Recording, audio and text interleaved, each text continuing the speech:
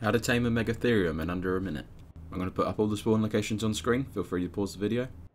Once you've located your Megatherium, build yourself a 2x2 stone foundation, with door frames all around it 2 tiers high, and then build stairs one side leading up to it.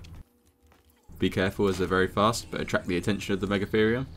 Once he's chasing you, lead him up the stairs into your trap and exit the other side. Begin tranking him until you knock him out. If you have it available, use superior kibble. If not, they love giant bee honey, or you can use mutton or raw prime meat. Your Megatherium is tamed. Equip him with a saddle. Megatheriums are pretty good at gathering berries, as well as good at gathering thatch and wood. However, the main use for them is for the buff that they get when they kill bugs. This buff will last 2 minutes and makes them incredibly strong. For this reason, they're the best dino for running swamp caves, and they're also used most commonly for the broodmother boss. A few of these guys bred and imprinted can make the boss fight extremely easy. Guys, I'm in the process of making a 1-minute taming guide for the harder dinos of Ark. I currently have about 25 videos on there and I'm trying to upload daily, so if there's a dino you want to know how to tame, be sure to check it out. But for now, this has been how to tame a Megatherium in under a minute. See you in the next one.